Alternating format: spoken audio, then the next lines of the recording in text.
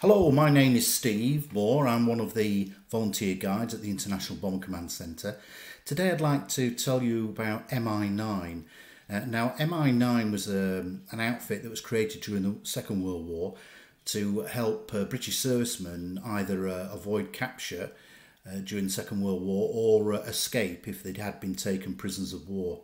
Now why was that important? Well, if we look purely at Bomber Command, if you could get a pilot back to his unit, that saved an awful lot of training overheads, perhaps up to 2 years to train a pilot, and then of course you've got the navigators, bomb aimers, etc, etc.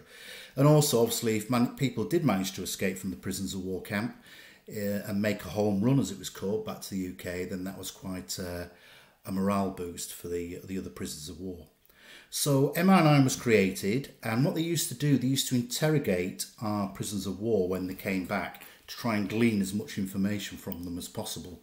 As an example, Airy Neve, who was later an MP, he escaped from Colditz, and when he got back he was interrogated, and he mentioned that he was almost caught because he was sat in a cafe and he broke open a bar of chocolate. Now chocolate was really difficult to come by in Germany, so people were looking around at him thinking, where'd you get your chocolate from? So he had to make a hasty retreat from the restaurant. So it was little nuggets like that that went into what was called the bulletin, the MI9 bulletin. And these were sent out to things like station intelligence officers so they could brief the crews on the latest information on escape and evasion, perhaps which towns to avoid, which railway stations had lots of German troops in them, and etc. And that was always updated. And when they were interrogating our prisoners of war, they said, what is it you actually need? What was the most important things you needed? And they came up with three things. One was food, one was maps, and one was compasses. As far as food was concerned, especially in Bomber Command, the crews used to carry their own little personal ration pack. And that would contain things like malted milk tablets, boiled sweets, toffees, fire lighting equipment, water purifying tablets, fishing gear, etc. And it's not dissimilar to what the aircrew carry nowadays in the RAF. This is actually one of the packs that we used to carry during the Gulf War. And if I read on here, it's got water purifying tablets, it's got a fire making kit, etc, etc. So very, very similar. As far as maps are concerned, they used to carry silk maps. Why did we use silk? Well, silk's very durable. It's very hard to destroy. In fact, the Mary Rose, which was brought up from Portsmouth, it'd been on the seabed for 400 years. When it was brought up, they still found remnants of silk that had survived. And of course, if it gets wet, it doesn't fall apart like a paper map would. And it's quite quiet when you're trying to read it, perhaps in an escape and evasion situation. Some of the maps were smaller, these little handkerchief maps as they were called. And of course these could be very easily hidden in a flying suit or in a tunic and used when you bailed out. The other thing we needed was compasses. If you got a map, you need a compass. So some of the compasses they used to carry, this is one of the compasses they used to carry. This was a RAF tunic button compass. So that was the button there, and this actually unscrewed, and hidden inside a compartment was a little compass. Now the problem was the Germans discovered this. So when the guys were taking prisoners of war, they would check the tunic buttons to see if there's any compasses hidden in them. So they had to actually reverse the thread on these tunic buttons. So when the Germans were actually trying to unscrew them, they were actually tightening them up. So it was always a bit of a cat and mouse game. Another type of compass they had was this compass here. This is a fly button compass. So the guys would take off two buttons off their trouser fly. The bottom button had a little spigot on it, and the top button, which was magnetised, would sit on that and spin round, and it had a little indicator on there to indicate which way was north. So that's the fly button compass. And then another type of compass that was used on the uniform was the buckle compass. So this would be on the battle dress. They would take the buckle off. There'd be a little compartment here which would slide back, and again a little spigot would come up, and on top of that they would place a little magnetised needle, which would then again would indicate which way was north. So those were all on the uniforms. Of course, the problem was when they were taken prisoners of war, then they were obviously searched, and a lot of this items were confiscated. So how did they go on then? Well, MI9 actually created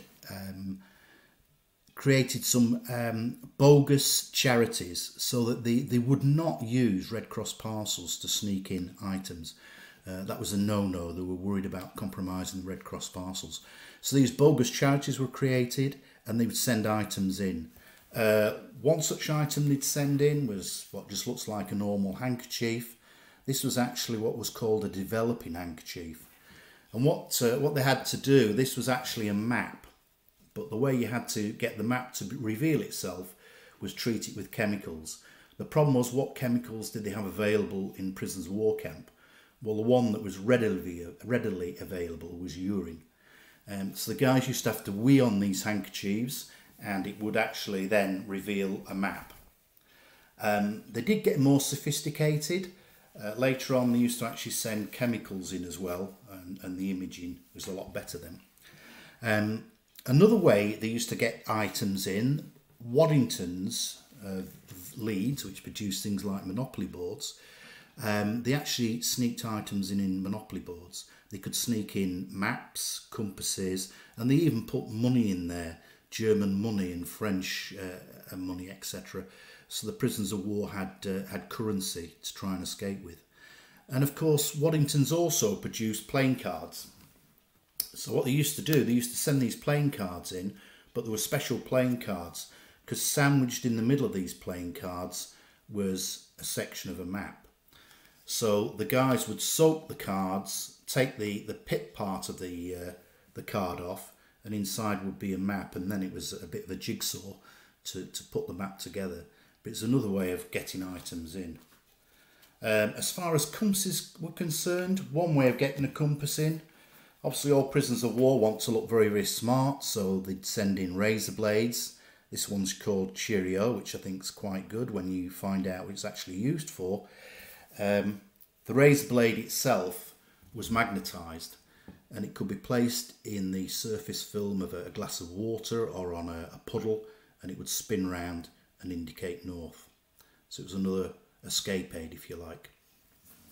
And finally, even things like the humble pencil could be used as an escape aid. The Cumberland Pencil Company in Keswick were commissioned to create a secret pencil, and this was only known by certain people who worked in the factory at night when all the rest of the workers had gone home. And what they did, in the centre of the pencil, they put in a little tissue map. Now this was mulberry leaf tissue. It's not normal tissue. Again, if it gets wet, it can be wrung out and it doesn't disintegrate. And on there would be printed a map. And in the little ferrule of the pencil would be a compass. So you'd have to break these open and obviously get those items out. And the HB number on the pencil would indicate the type of map that was in here, whether it was a map of Germany, France, Italy, etc. So that's some of the items that they sent into the prisoners of war camp to help the bomber crews, etc. get back and save all those training costs. Anyway, I hope you've enjoyed that. Please come and visit the Bomber Command Centre when we reopen. All the guides would love to show you around. Bye for now.